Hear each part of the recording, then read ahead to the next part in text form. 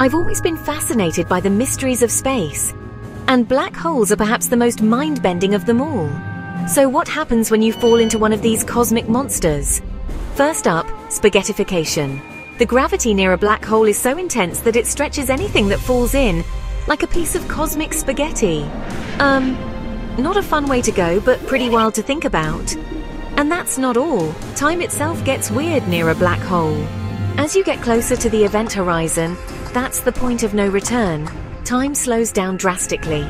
From the outside, it would look like you're frozen in time at the edge. But from your perspective, you'd be falling in normally while the rest of the universe seems to speed up around you. Talk about a cosmic time warp. Now, onto the really weird stuff. At the center of a black hole is what we call a singularity, a point where all the matter is crushed into an infinitely small space. Our current understanding of physics just breaks down here. It's like dividing by zero in the universe's calculator.